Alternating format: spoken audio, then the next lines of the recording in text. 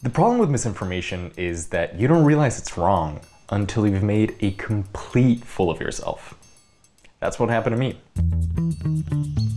I've been making a video about the monarch butterflies, the iconic insect that migrates from parts of Canada all the way to Michoacán in western Mexico, where I grew up. To do so, I'm on my way to meet Teresa Madrigal, a prominent member of the Purépecha, an indigenous community in the area. Hola, hola. Buenos días, señorita Teresa. I'm interested in speaking with Teresa because I'd always heard that monarchs were incredibly important for the Purépecha, and that the butterflies' yearly return to Michoacán signifies the reincarnation of the Purépecha's ancestors' souls. Unfortunately, Teresa is about to inform me that the story that I've been working on for 4 months is wrong. Pero yo nunca oí decir de las monarcas, ni las conocí. ¿Y usted ni las ha visto? No, yo ni las conozco, solo pues en pintadas. No. And she is not the only one. No, por supuesto, no son las monarcas. O las mariposas no están en territorio purépecha. Pues no. Turns out, this belief belongs to completely different indigenous communities, including at least 2 that are closer to the forest where the monarchs winter. But here's the thing. I remember learning about the Purépecha and the monarchs in school only 45 minutes away from here. And I have seen this incorrect piece of information pop up in a bunch of different publications, both from the US and from Mexico. And that got me thinking, how did this weirdly specific bit of misinformation get propagated? Que después de la revolución, México tenía la necesidad de construirse como país. This is Benjamín Lucas Juárez, a historian of Purépecha descent who dedicated his life to studying the Purépecha culture. And he's talking about the 1910 Mexican Revolution. Y al intentar construirse como país, pues la idea también de tener símbolos que unificaran a lo mexicano, se aludió a las pirámides, a los aztecas, a los mayas, como una manera de reivindicar su pasado, pero también de unificar en la diversidad cultural en 1 o 2 culturas. Es decir, que donde no hubieran las diferencias, no hubiera lenguas indígenas, no hubiera vestidos diferentes, no hubiera expresiones diferentes. Just one unifying Mexican identity. But in a country with over 65 indigenous communities and more than 360 languages, this unification would come at the cost of placing a few cultures center stage while pushing everyone else into obscurity. Que no habláramos nada purépecha para que pudiéramos hablar el español. Así nos decían los maestros. And as a result, those cultures become more difficult for historians to study. We don't have the detail for Purépecha culture that same level as, say, we do Mayans and the Aztecs. On top of the relative anonymity Esta la máscara, miren, tan bonita de mi tío. and the sparse study of these indigenous communities, Es que bailaba mucho él. many of them pass down their ideas through symbols and unwritten traditions. The problem is, these can end up being misinterpreted by outsiders. Lake Pátzcuaro is about 250 miles west of Mexico City. More often than not, The island fishermen live in primitive adobe buildings centuries old. people on the outside have failed to understand the complexity of these traditions and how they might differ among multiple indigenous cultures. Most primitive people all over the world stopped using the throwing stick when the bow and arrow was discovered. But here on this beautiful lake in Mexico, it is still used every day. And it is from this outside and uninformed perspective that the misinformation about monarch butterflies might have originated. And so, these are the creations of the magic hands of Mexico.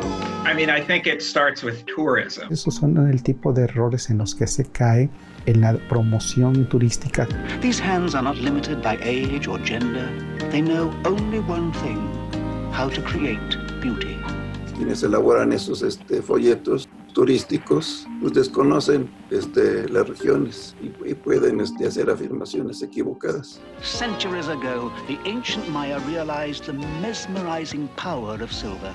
A tourist-focused process. It doesn't care so much about authenticity. It cares about just aggregating imagined realities of those people. Las instituciones encargadas de la difusión turística lo toman como si eso fuera algo vendible, algo que pueden explotar turísticamente. The magic hands of Mexico find beauty in everything, most of all in sharing that beauty with you. Pues así se ha hecho, lo han difundido, vengan a ver el espectáculo. Aquí, mira. Mi hermana, la mayor. Esta es la que murió. This is still happening today. Take the Day of the Dead, el Día de los Muertos, as an example. Traditionally, it's a day when family and friends gather to remember those who have died. But over time, it's become a huge spectacle.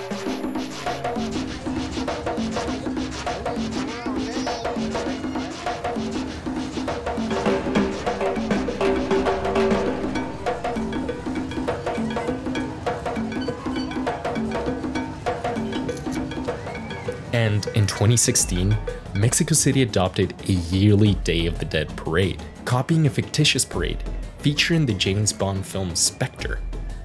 A completely new tradition, created by the imagination of foreigners. Este fenómeno de turistificación es uno de los elementos que ponen en riesgo porque el comercio implica ahora una actividad económica que es más redituable que la tradición. Esto va desgastando sus propios elementos culturales. Which is why understanding and ultimately respecting unique traditions is so important. So let's get the facts right. The Purépecha do use butterflies as a way to think about the afterlife, but not the monarchs. Theirs are butterflies that are small and white. Lo que yo jugaba cuando era niña era con las que pasaban por aquí, unas mariposas blancas chiquitas. Y decían que ese era el alma de los niños. But it's not just swapping monarchs for white butterflies. It is a completely different and more nuanced way of viewing the dead. La visión que tiene el Purépecha es ciertamente que hay alguien que fallece, eso es innegable, pero la idea es que esa persona que fallece, su alma o su esencia, como le queramos llamar, sigue viviendo, pero no como una entidad anímica abstracta, sino pues se le puede sentir a través del fuego, a través del aire. Or as butterflies. Estas mariposas revolotean por ahí, los niños juguetean. Entonces los abuelos dicen, no las espanten porque son las ánimas. Pero esta es una comunicación, una manera muy didáctica de ir acercando al niño al cuidado de la naturaleza, que entienda que las ánimas son entidades tan sutiles, pero tan presentes y tan cercanas como si fueran las mariposas. For the Purépecha, the dead remain constantly present, encountered in nature all around us.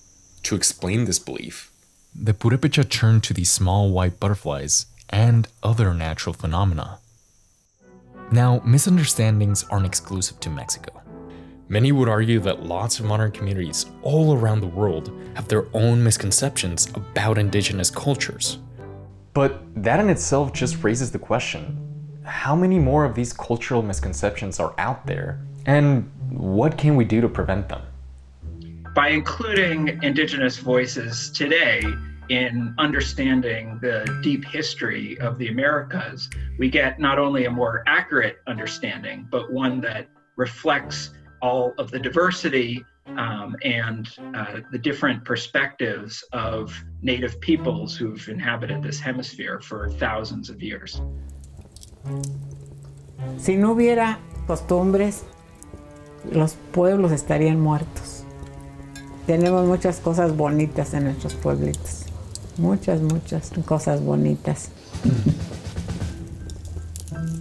Es un orgullo ser purépecha.